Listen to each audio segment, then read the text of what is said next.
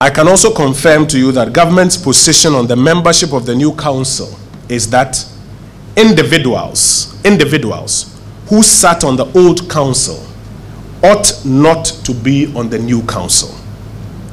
The reason is this: the old council is a party to the impasse that took place on the KNUST campus.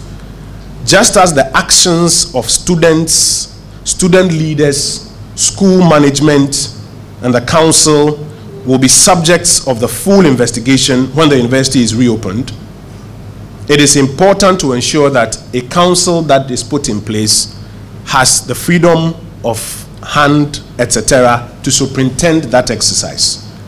So the specific persons who constituted that old council cannot therefore preside, in our opinion, over the matters in which their own decisions and conduct will be a subject. It is in this spirit that government and some other groups have already indicated new nominees.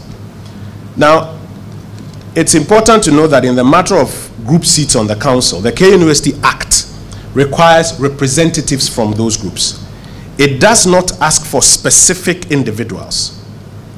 Government is also not interested in deciding which specific individuals that they nominate. We're not interested in that. The principle of specific persons who will end up becoming judges in their own cause is what government disagrees with. I'm sure you understand me.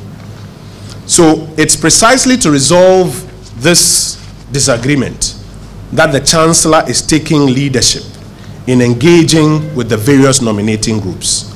And we are looking forward that we can have a quick resolution to this matter once all the parties cooperate with us and we have those new names. A new council will be put in place, and then all the emergency measures we have had to take as we intervened will now be handed over to this new council to take the process forward.